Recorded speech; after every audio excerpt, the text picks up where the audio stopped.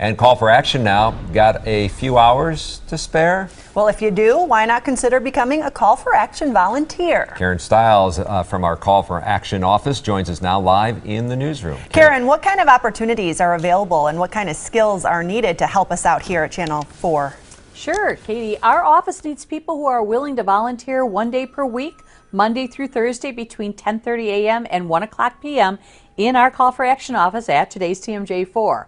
We provide training, but we're looking for people who have patience and a true desire to listen to both sides of an issue and then go forward with providing mediation, education, and referral information to consumers and businesses with various problems. Our volunteers also need to have some basic computer skills for entering cases in our database and for researching information.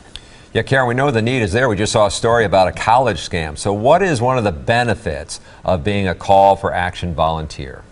You know, one of the greatest benefits is that we're constantly learning. Just when we think we have heard or seen it all, a new case comes in that challenges us to listen, find a solution, and learn more than what we had known before.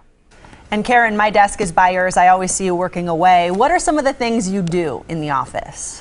Our volunteers handle many types of phone calls and online complaints from viewers. These can be anything from someone needing help with ID theft to needing a phone number for the do not call list to a consumer who needs help with mediating a problem with a business or an agency. And how do people find out more about these volunteer opportunities? Call us at our number of 414-967-5495 or email us at callforaction@tmj4.com. We will be happy to answer any questions or share more information.